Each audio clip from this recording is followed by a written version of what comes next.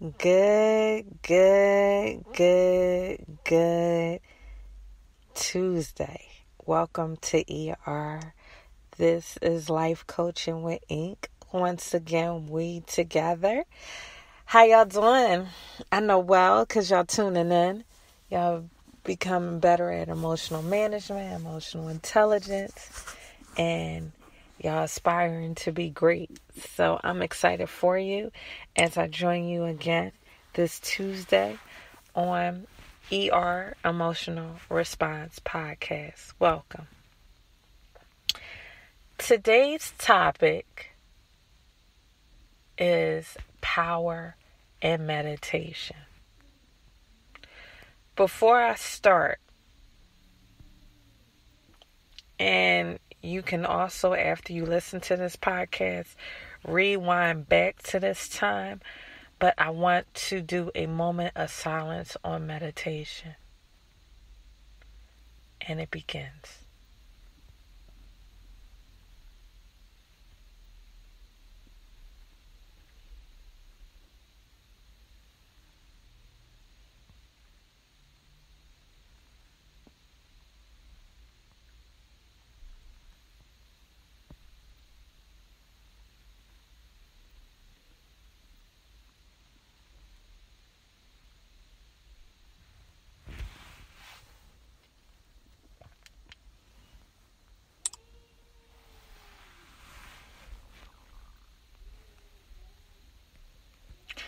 Hey, welcome back. Okay, this is the topic of power and meditation.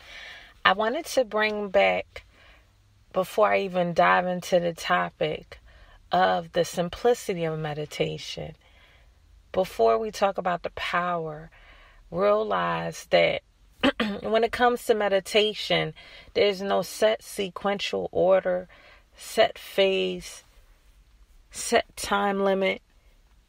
When it comes to meditation, it's just very vital to engage in meditation. And I did a few seconds just to bring up the fact that you can go for 30 seconds or 60 seconds and meditate in a moment of silence. The power of meditation. Meditation is something that should be voluntarily and not forced to do. You should desire to want to meditate just because of the benefits. The benefits alone make meditation so attractive. The exercise in itself, I'm not going to lie, you have to get used to. A lot of people are not used to being alone and by themselves for long periods of time. Meditation challenges you to go there. A lot of people think silence is a negative phase or transitional phase that will bring negative results. However, silence can be very beautiful. Can be very beautiful. Meditation can be done in many ways.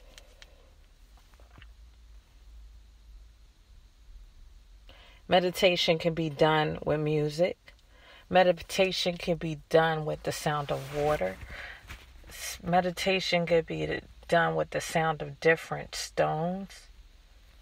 Meditation can be done with words where someone is just focusing on one specific word, or they hear one specific sentence over and over again. Meditation could involve scripture. Meditation could involve you actively doing things, but you just calming your mind. You can actually drive and meditate. Say what? When you think about meditation, right? You think 20 times out of 20, someone sitting in the middle of the floor, Indian style, with their eyes closed, they fingertips from the index to the thumb drawn together, and it touching their knees. I'm not sure why that's a common picture, but even when you Google meditation, similar pictures come up. That's one position that people use to meditate. However, you can do meditation while driving. You could do meditation in a shower. You don't have to go to YouTube to play the sound of water. You could be in the shower. Water could just be running.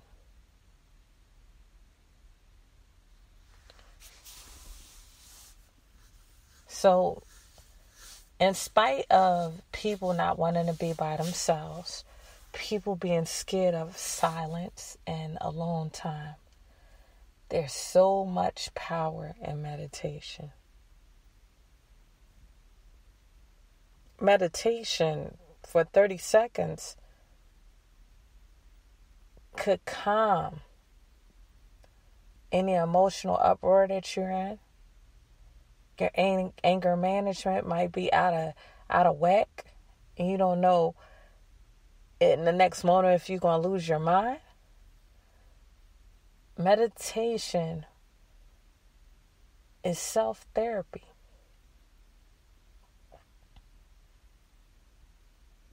It's one of the best ways to manage yourself emotionally.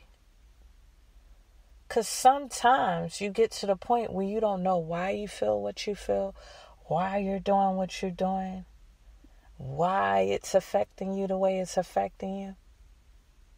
And that's okay.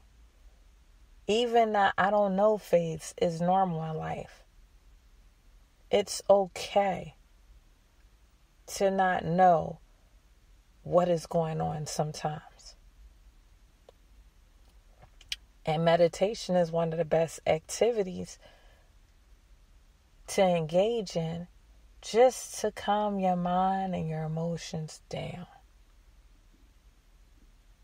Just to calm all the voices. You picking up the phone talking to this person. You picking up the phone talking to that person. You're emotionally out of whack. You got to go over this person's house. You got to go over that person's house. You begin to calm yourself down. Self-management, self-therapy. And you go from the I don't know stage to bringing down the intensity of all the emotions that you might feel and really looking at the root. This is power in meditation. Meditation can birth your next steps, your next moves in life. Out of meditation came my podcast name. I was meditating one morning, and it came clear as day. ER, emotional response. How dope is that? How dope is that? We would like to toot our horn and just sometimes think that creativity come at the snap of a finger, but sometimes you get writer's block. Sometimes your creative juices are not flowing, and you might need to calm yourself down and meditate. If it's for 30 seconds, 60 seconds, a minute, an hour, 2 hours, 3 hours. Begin to put this in your daily activities. Why? This is how powerful meditation is. An hour of meditation is equivalent to 8 hours of work. You say, what? An hour of meditation is equivalent to 8 hours of work. And if you think about it, it makes total sense. You could do 8 hours of busyness and get nowhere. You could do 8 hours of connecting and networking and get nowhere. You can do 8 hours of advertising and get nowhere. Meditation is allowing you to tune in with the inner self, connect with the universe, and really pull out the greatest part of you so you can move forward. If you knew how valuable it is, if I told you $1 million was hidden in your inner soul and all you had to do was meditate, would you do it? Would you do it? Meditation is priceless. That's how expensive it is. That's how valuable it is. 1 hour of meditation is equivalent to 8 hours of work. You could be doing 8 hours of research online. And if you just clear your mind and quiet everything, you can find what you need in that 1 hour.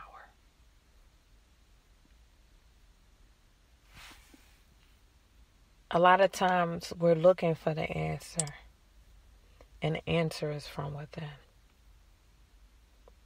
But if we don't tune into self, we won't know that. We won't recognize our inner voice, the God box that's within us that is full of creativity and greatness. We have to be able to make this a significant part of our life. Make it an activity that serves a priority. It's not maybe I can, I have to. I talked about toothpaste before, but just like you make it mandatory to go outside, before you go outside, brush your teeth, you should make it mandatory before you embrace the world, embrace yourself. Before you embrace the world, embrace yourself. Spend time meditating. And I know it's something even I can admit that I could do a lot more. I meditate, but I don't do it as much as I could. And I know my success is found in it. Some of the greatest people in today's world meditate, and they find all their creativity, all their next moves just by meditating. Russell Simmons got several books on meditation. Several books. I done read one of his books. And the key thing about meditation, it's a growing process. Meaning, when you start, you might start off with just 30 seconds each day. 60 seconds the next week. A minute the week after that. You have to find the appeal in meditation. You have to find what makes meditation attractive. And then your time that you dive into meditation will increase.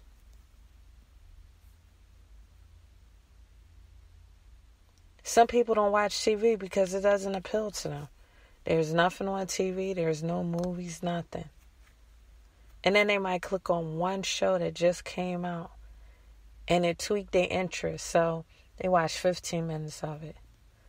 Then the next day okay, I'm going to give time for a whole episode. Then they catch up to a whole season. Then they binge on all the previous seasons. But something within that activity had appealed to